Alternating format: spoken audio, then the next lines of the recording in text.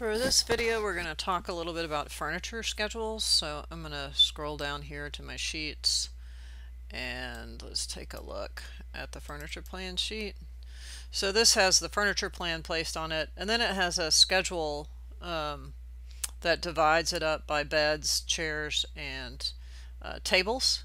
And then here's a schedule that just kind of has it all linked out. And you can also see that there are some things here that aren't completely filled out, right? So the DWG poof that I put in here, the entertainment system, the imported DWG.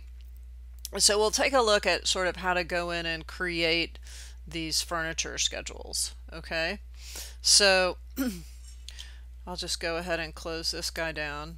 And what you'll do is, get your furniture in and get it tagged.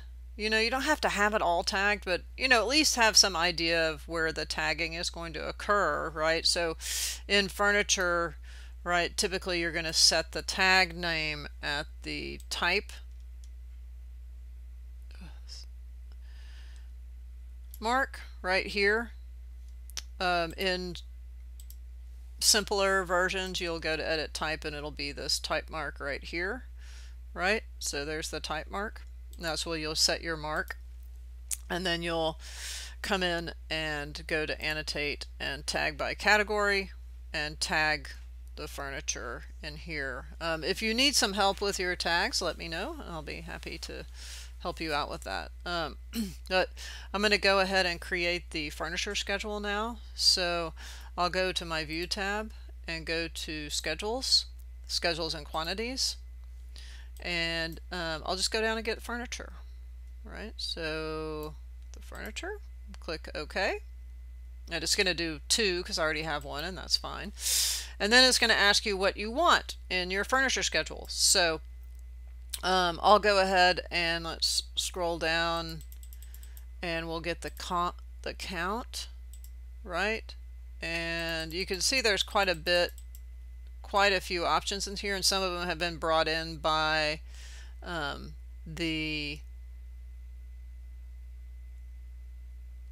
furniture that has been loaded. So I'm going to come down and get the type mark, right? And maybe the manufacturer, right? And you can see there's 2 manufacturer names, and that's because one of the families has brought that in. It's very annoying. So if you do manufacturer name, you get those guys. Let's just do family and type. So I'll go get the family, and then I'll go get the type as well. And you see there's 2 types, right? And then let's go ahead and move the type mark up to the top, and then we'll move the family next to it, and then we'll do the type and see what comes up. A lot of these duplicates are from the manufacturers. I want the family above the types. So, and the count may be at the end. All right, and then I'll click OK, and you'll see this type, it's from this furniture sofa, right? They brought in an extra type, so you can see that here, and we don't really need that first type, so I'm just going to go to Fields, and I'm just going to delete that guy or move it over, and it'll get rid of that. And then you'll see the manufacturer name here. It looks like the Easy Wood Chair brought in an extra manufacturer name, so it can be annoying. It could be, but you can see the type marks here. And then I'll just get rid of this first manufacturer name, and we'll use this guy. So if I go to edit, and we'll get rid of this manufacturer name and click OK. And then what I'll do is I'll go in, and in the next video we'll go in and start dividing this up and rearranging it, making it a little neater, so you can read it, talk about how to sort things differently. And one thing I think I will put in, I'll add, let's go to the fields, and let's add, let's see, image. I'm going to add the image at the beginning. So I'll add that guy in there too.